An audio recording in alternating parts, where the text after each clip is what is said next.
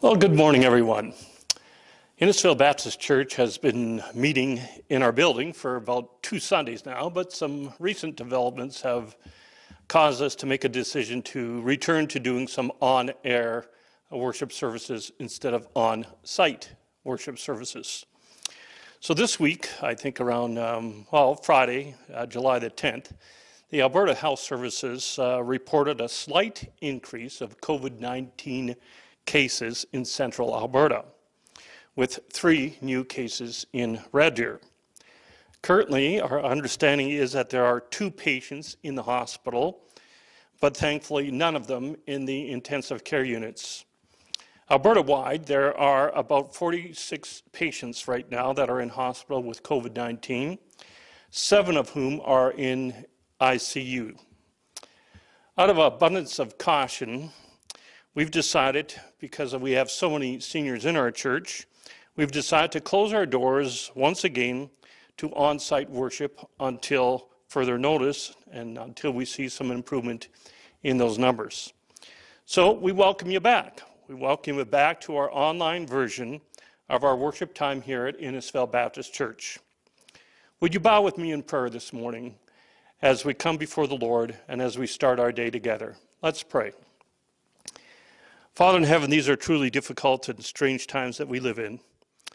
We want to give you thanks, first of all, that you have kept, for the most part, the town of Innisfail and the residents of Innisfail, and especially our seniors in the senior homes, safe and secure and free from COVID-19.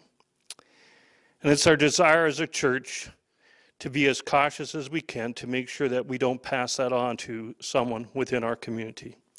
So here we are. We're meeting once again online instead of on-site.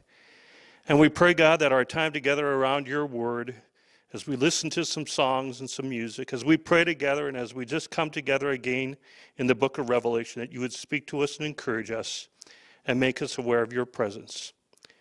We pray these things in the name of Jesus. Amen. Okay, we're going to begin with a couple songs, and then we'll take a bit of a break, and then we're going to get back into the book of Revelation this morning. So just join me in another minute or two after you listen to and maybe join in singing with these next 2 songs.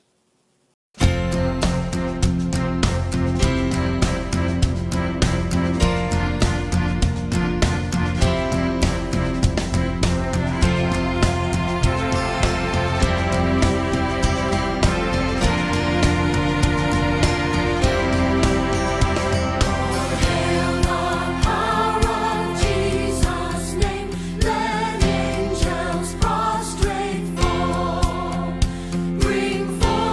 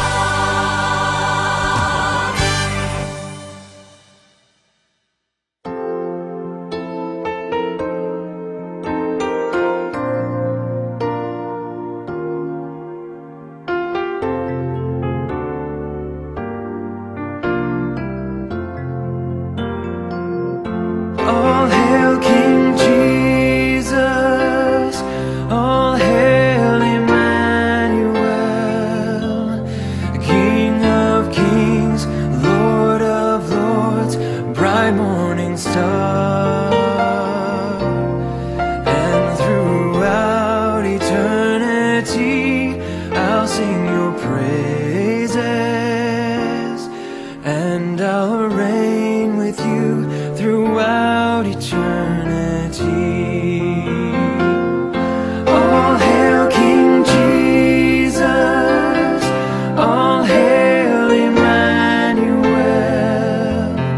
King of kings, Lord of lords, bright morning star. And throughout eternity I'll sing your praises, and I'll reign with you throughout eternity. And throughout eternity I'll sing your praises,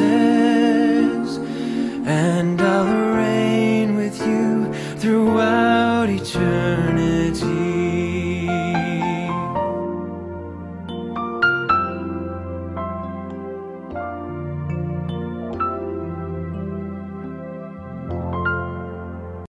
All right, well, welcome back. Now, before we get into the book of Revelation, chapter 22, we're going to listen to one more song, but I just wanted to make a couple quick announcements for you all.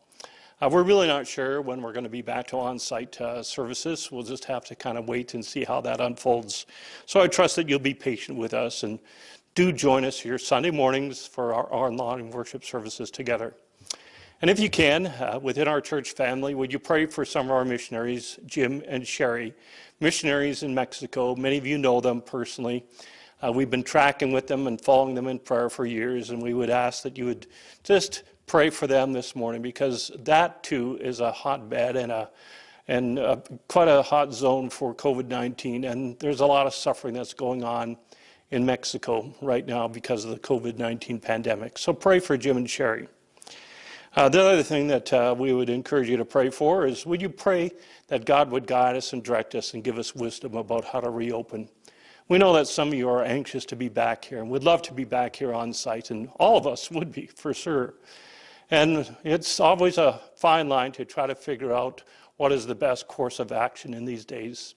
So pray for us as a board and as elders and as leaders in the church that God would give us wisdom and direction about how to do reopening safely and care for the seniors that are in our presence. So we'd appreciate if you do those two things. Now we're going to listen to one more song, Crown Him with Many Crowns, and then I'm going to invite you to come on back and join us for Revelation chapter 22.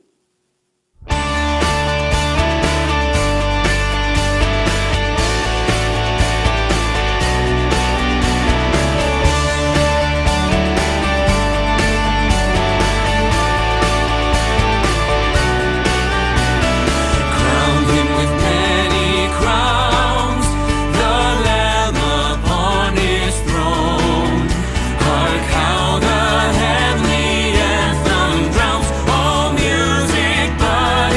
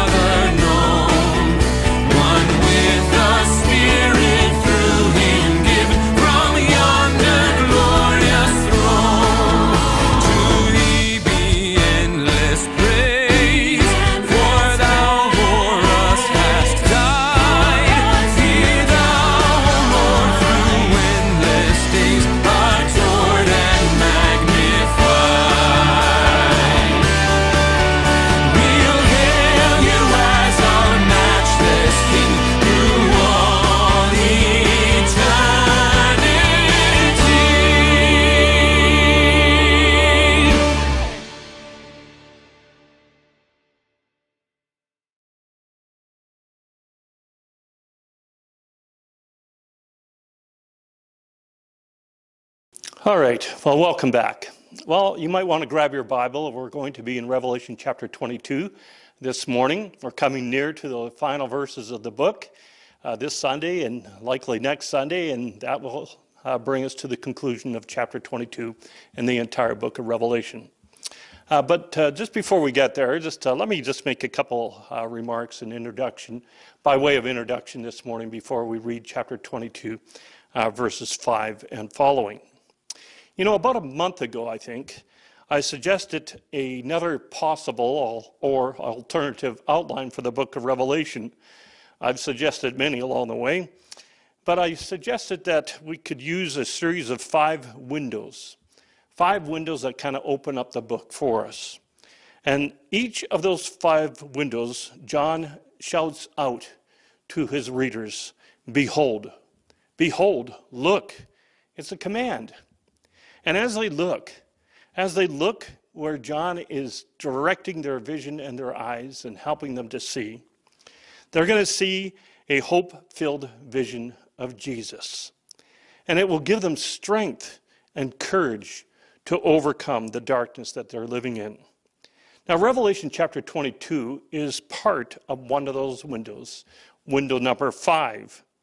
It starts in chapter 19, verse 11, and it goes on into chapter 22. And here, once again, we have a window where John is saying, look. He says, I want you to see, I want you to look, I want you to see, I want you to behold. And when we look, when we behold, we don't see something, we see someone. And the window of heaven is opened, and we see Jesus. What an incredible window, that 5th window. And from there on, from chapter 19, verse 11, right through to the end of the book, we're getting this incredible image of Jesus. Now, let's not forget that the book of Revelation is a revelation of Jesus. The revelation of Jesus Christ, about Jesus Christ. Now, in the Greek, the book was called the Apocalypse of Jesus.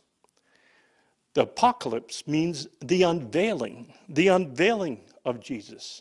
And the whole point of the book is to engender and to encourage an encounter with the living Jesus.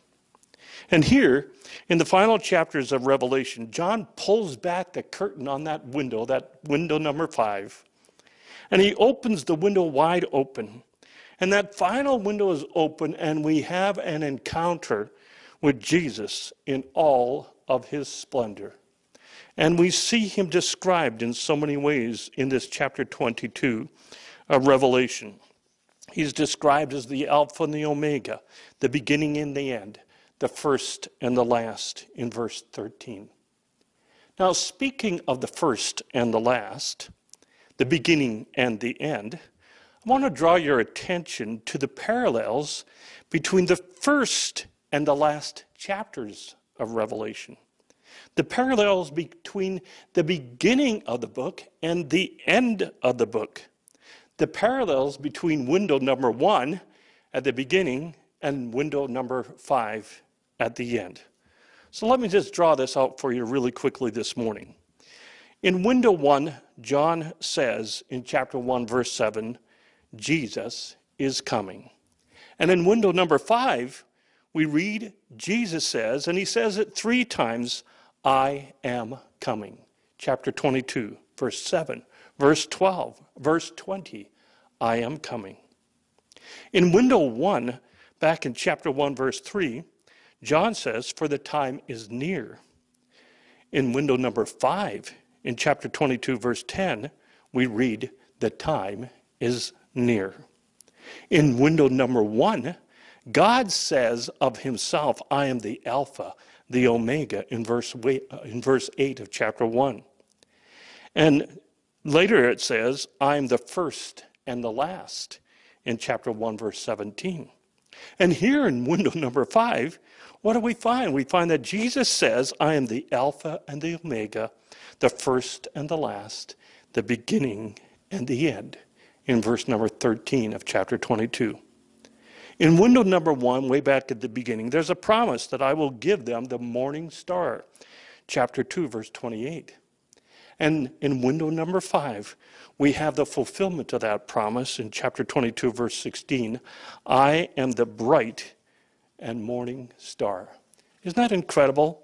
It's an incredible picture of how the book is structured, where window 1 gets repeated and developed and fleshed out in its fullness in window number 5. And as we gaze through this first window, we see Jesus, and I want to read chapter 22, and I want you to watch for that word, behold. All right? So if you got your Bibles, I'm going to read chapter 22, verses 6 to 21, and you just watch for that word, behold, or look. It's a command. And if we obey it, we're going to see a revelation of Jesus. So let me start. This is chapter 22, starting at verse number 6. Then he said to me, these words are faithful and true. And the Lord God of the holy prophets sent his angel to show his servants the things which must shortly take place. And here it is, verse 7. Behold, look, behold, I am coming quickly. Blessed is he who keeps the words of the prophecy of this book. Now I, John, saw and heard these things, and when I heard and saw, I fell down to worship before the feet of the angel who showed me these things. And the angel said to me, see that you do not do that, for I am a fellow servant of your brethren and of the prophets and of those who keep the words of the book. Worship God. And he said to me, do not seal the words of the prophecy of this book, for the time is at hand. He who is unjust, let him be unjust still. That is to say, at the end, once you've made your decision, there will be no turning back from this point on. He who is filthy, let him remain filthy. He who is righteous, let him be righteous still. He who is holy, let him be holy still. And here's another one of those words, that behold, verse number 12. And behold, I come quickly, and my reward is with me, to give to everyone according to his work. I am the Alpha and the Omega, the beginning and the end, the first and the last.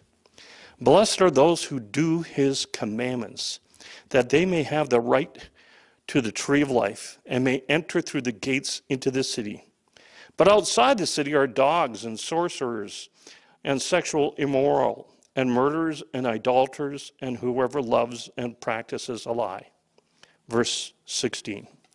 I, Jesus, have sent my angel to testify to you these things in the churches. I am the root and the offspring of David, the bright and morning star. And the Spirit and the bride say, come. And let him who hears say, come. And let him who thirsts come. Whoever desires, let him take the water of life freely. For I testify to everyone who hears the words of this prophecy of this book, if anyone adds to these things, God will add to him the plagues that are written in this book. And it goes on to say, and if anyone takes away from the words of this book, of this prophecy, God shall take away his part in the book of life, from the holy city, and from the things which are written in this book. He who testifies to these things says, surely I come quickly. Amen. Even so, come, Lord Jesus. The grace of the Lord Jesus Christ be with you all. Amen. You know, for the next 2 Sundays, I want to spend some time answering 2 questions about one phrase in chapter 22. The phrase I wanted to draw your attention to is the phrase, the time is near. It's worded in a couple different ways. It first shows up in chapter 1 of Revelation, verse 3, the time is near. In chapter 22, in verse 6, it says, I want to show you things which must shortly take place. The time is near. In chapter 22, verse 10, it says, for the time is at hand. So that's the phrase that we're going to look at for the next 2 Sundays. The time is near. The time is at hand. The time is short. And the 2 questions that I want to try to answer this Sunday and next Sunday are these. Number 1, the time is near for what? The time is near for what? And the second question is, the time is near, so what? What difference does it make? The time is near for what? And the time is near, so what? Now, this concept of the time being near runs throughout the New Testament quite regularly. And let me just read a couple verses for you and remind you of them. In Romans chapter 13, verse 11, it says, "And do this, knowing that it is high time. It's high time to wake up out of your sleep," says Paul. Peter says in 1 Peter chapter 4, verse 7, "But the end of all things is at hand. The time is near." John says in 1 John chapter 2, verse 17, that the world is passing away and the lust of it. The world is passing away. Little children, it is the last hour. The time is near. And Jesus himself said in Mark chapter 1, verse 15, the time is fulfilled, the time is near, the time is fulfilled, for the kingdom of God is at hand. The time is near. Now the Greeks, of course, they had a couple different words that get translated into the English word time. One of the Greek words for time was the word chronos, from which we get chronological or chronology. And it has to do with chronological time, 24 hours in a day, 30 days in a month, 12 months in a year. It's chronological time. But the Greeks also had a second word for time. It was the word kairos. And the word kairos refers to a unique moment in time, a divinely appointed moment in time.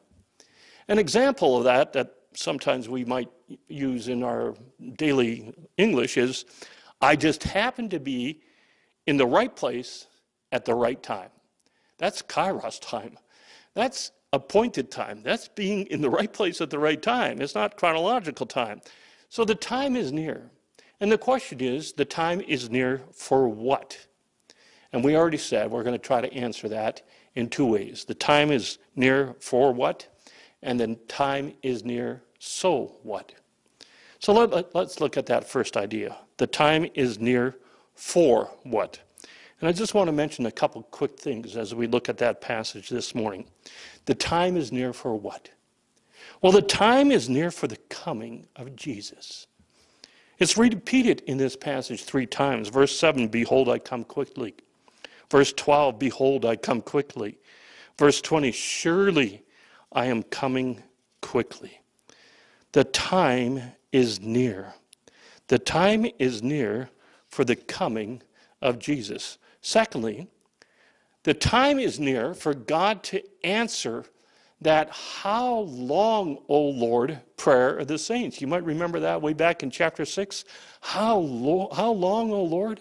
How long until you avenge the death and the blood of the saints? Well, the time is near for that. Justice is at hand. It's right around the corner. God is going to bring about an answer to that prayer. The time is near. The time is near for the coming of Jesus. It's time to answer that question, how long, O Lord? Thirdly, the time, we've already discovered this already, haven't we? The time is here, it's near for the wicked triad, for the beast, the prophet, and the dragon to be finally cast into the lake of fire and tormented there forever and ever. And we read about that in chapter 19, verse 20, and again in chapter 20, verse 10. The time is near to do away with that evil triad, that wicked triad. And number 4, the time is near for the curse to be dealt with, for the curse including death, sorrow, crying, and pain to be forever vanquished. The time is near for the end of the curse. And we read about that back in chapter 21, verse 4. And number 5, the time is near for Jesus to be known by all of the world. Let me remind you of some verses that you're probably familiar with. In chapter 1, of Revelation, verse number 7, we read this: "Behold, he is coming with clouds, and every eye will see him, even they who pierced him. And all the tribes of the earth will mourn because of him. Even so, amen. Come, Lord Jesus." The time is near for Jesus to be known by all the world. Every tribe, tongue, and nation, they're going to look upon him who had been pierced on their behalf. In Romans chapter 14, verse 11, we read this: "As I live, says the Lord, every knee shall bow, every tongue shall confess." The time is near for Jesus to be known by the whole world. Philippians chapter 2, verse 9 puts it therefore this way. Chapter 2, verse 9 in Philippians: "Therefore God also has highly exalted him and given him a name above every name, that at the name of Jesus," the time is coming near, "that at the name of Jesus every knee shall bow, every tongue will confess, in heaven and on earth, and those under the earth, and that every tongue shall confess that Jesus Christ is Lord, to the glory of God the Father." The time is near. The time is near. The coming of Jesus, the coming of Jesus into our world in the first place, and the coming of Jesus near the end of time explains much, if not all, of the upheaval that is in our world. Yes, much of the upheaval in our world, much of the conflict, much of the upheaval is because of conflict between nations, between conflict of ideologies and personalities. Yes, much of the upheaval is due to sin and greed and arrogance and indifference. But the final cause, the ultimate cause of all the upheaval that we see in our world, is that Jesus has entered into human history, and he has been resisted at every point. We see that throughout the whole of the book of Revelation. Jesus breaking through. The time is near. He's arriving. He's coming. And as he comes, the activity of the beast and that wicked triad intensifies. And they're trying with every last breath to resist the coming of our Lord Jesus Christ. The final cause of all the upheaval in the world is the fact that Jesus has entered, and is entering into human history. Now, folks, I want you to catch this. Listen to this carefully. Upheaval need not to be feared. We don't have to be afraid of upheaval. Upheaval is not a sign of the absence of God or the absence of Jesus. In fact, the reverse is true. Upheaval is the sign of the presence of Jesus. The presence of Jesus being resisted. The time is near. So all the trouble that we have in this world, much of it has to do because people are resisting the Lord Jesus. And the resistance is an indication not that he's far away and divorced from our situation, but that he is nearby and that he is in fact coming in all of his glory. The time is near. The time is near for what? The time is near for the coming of Jesus. The time is near for the answer to our prayers for justice. It will come to pass. The time is near for the final and the forever defeat of that wicked triad of Satan. The time is near for the permanent removal of the curse that has trapped our world in such darkness for so long. And the time is near for Jesus to be known. And one last thing. The time is near for Jesus to finally have his way. You know, the names that God claims for himself, back in Revelation chapter 1, verses 8 and 17, Jesus claims for himself here in chapter 22, verse 13. I am the Alpha and the Omega. I am the first and the last. I am the beginning and the end. I am the beginning. You know, the Greek implies before the beginning. Not just I am the beginning, I am before the beginning. The source of the beginning. But also the one who is the pattern of everything else that's created, the pattern of everything. Jesus is both the designer, even before the beginning, and the design after which everything is patterned. Jesus is both the creator and the pattern. In the beginning. I am the beginning. It's a radical claim, isn't it? It means that everything has its source in Jesus Christ. It means that everything in the universe has an imprint of the fingerprints of Jesus Christ on it. It means that every person on this planet owes her or his existence to Jesus Christ, the beginning. And it means that every person ultimately finds his or hers truest identity in the Lord Jesus. I am the beginning. And then he says, I am the end. That word end is the English of the Greek word telos. The word telos in Greek means more than just the end, but the end of a series. It means the inherent destiny of the series. Let me give you an example. The telos, that is the inherent destiny, the telos of an acorn is to become an oak tree. That's the trajectory. That's the final destiny of that acorn. The telos of the saints, of course, the final destiny of the saints is to be like the Lord Jesus. And so the scripture says, we shall be like him, for we shall see him face to face. Jesus is our beginning, our pattern, and Jesus is our end, our destiny. The time is near for Jesus to finally have his way. What he began, he will end. What he started, he will finish. He's going to finish that long-awaited redeeming and recreation of the heavens and the earth. And he's going to finish and bring to fruition the inherent destiny of the saints, to be with him and to be like him. That's why the book ends with the cry, even so, come, Lord Jesus. Oh, how we long for the destiny to which Jesus is preparing us. Jesus calls himself in this passage the bright and morning star in chapter 22, verse 16. In fact, it's the very last title that he gives himself. It's the very last words that he says about himself, the bright and morning star. Now, the morning star, as you may know, appears when the night has reached its greatest degree of darkness. Indeed, the morning star only appears when the night has reached its greatest degree of darkness.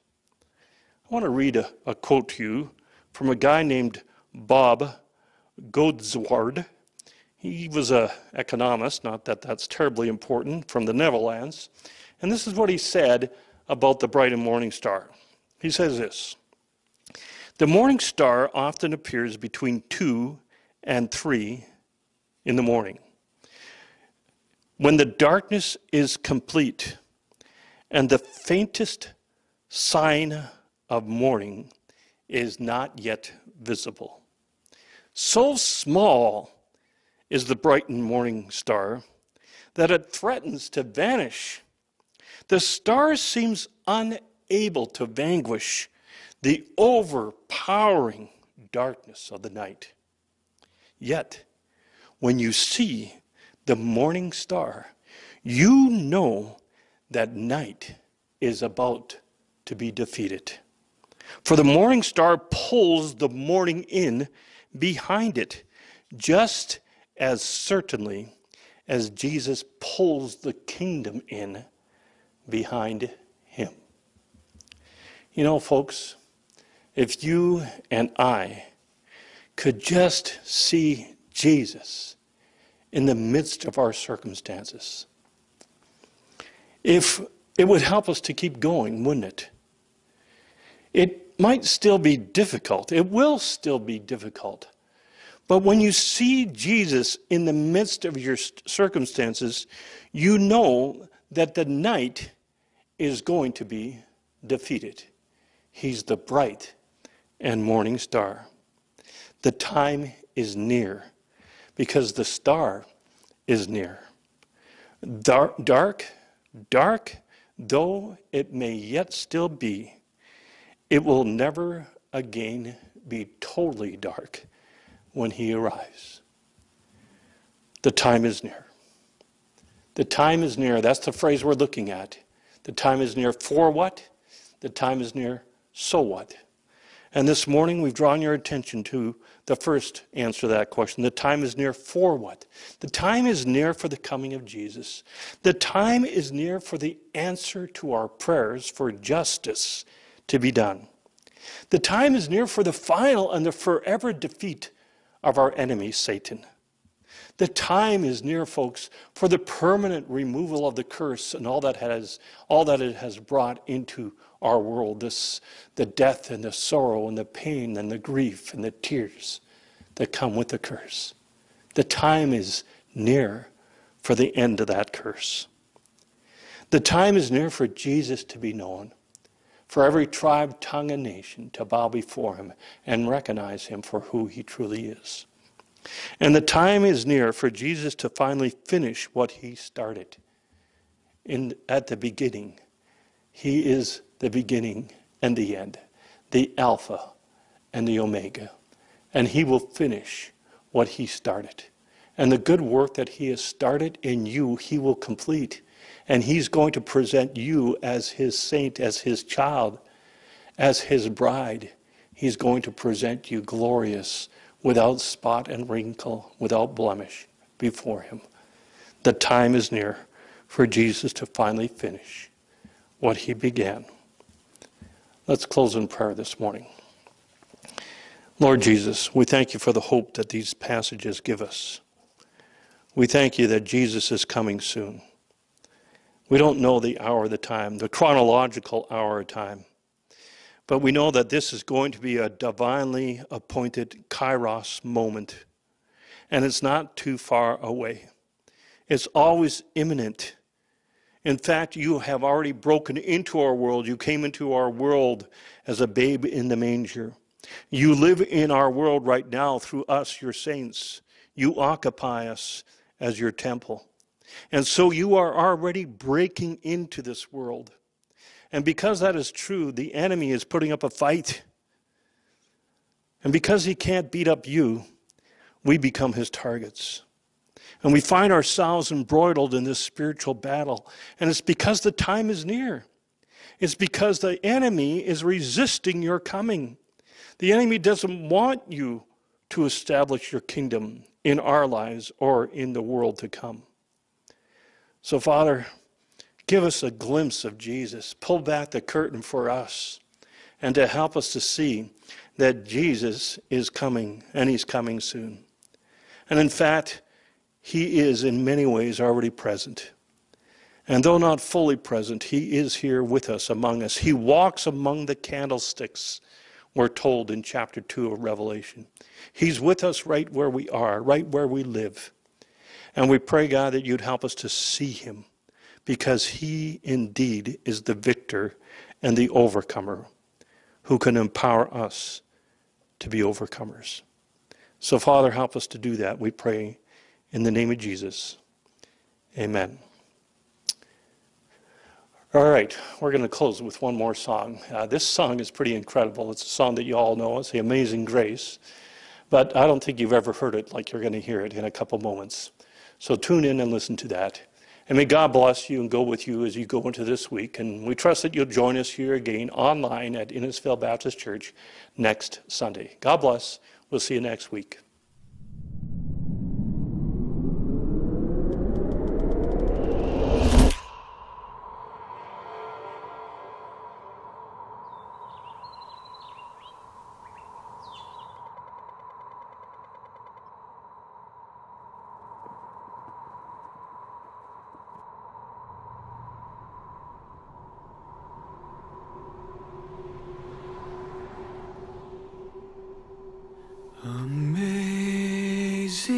grace. How sweet the sound. 我罪已得赦免。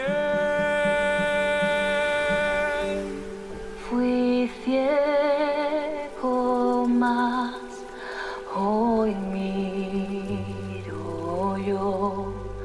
Perdutor salvo soy.